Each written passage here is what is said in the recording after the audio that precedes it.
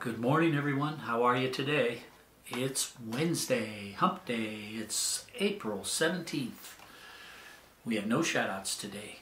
And for the song, we're going to go to Simon and Garfunkel from 1966. This song was on their Sounds of Silence album, which was their second album. And Paul Simon got the urge, the inspiration to write this tune based on a poem that was written in 1897 by a gentleman named Edward Arlington. And the general idea of the poem remained in Paul's song. However, the words changed, and but it was inspired by the poem. And it tells the story of a rich man who you think would have everything, but alas, he does not. This is Simon and Garfunkel and Richard Cory.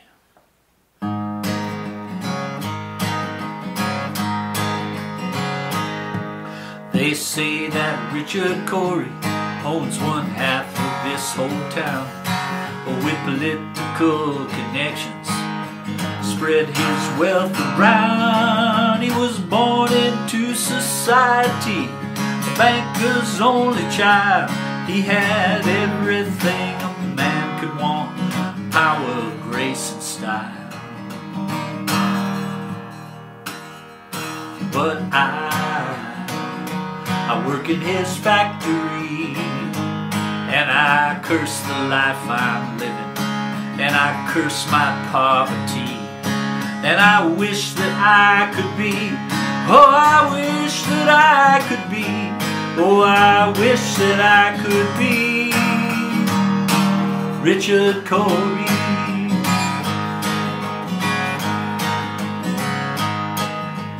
Papers print his picture almost everywhere he goes. Richard Cory at the opera, Richard Cory at a show, and the rumors of the parties and the orgies on his yacht. Oh, he surely must be happy with everything he's got.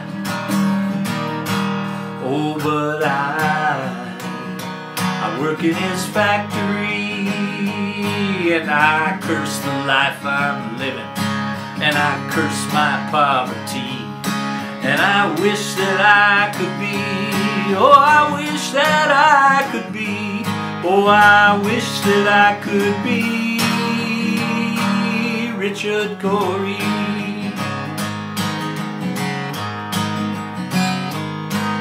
Oh, he freely gave to charities. He had the common touch, and they were grateful for his patronage, and they thanked him very much. So my mind was filled with wonder when the evening headlines read, oh, Richard Cory went home last night and put a bullet through his head. Oh, but I work in his factory, and I curse the life I'm living. Oh, I curse my poverty, and I wish that I could be, oh, I wish that I could be, yeah, I wish that I could be Richard Cory.